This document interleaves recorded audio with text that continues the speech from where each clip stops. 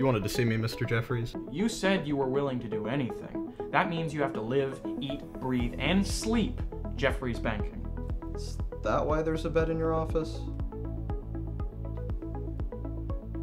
Yes. He could have told me a guy was gonna get poisoned. What's done is done. All right, Saul's dead, and now Frank gets the deeds.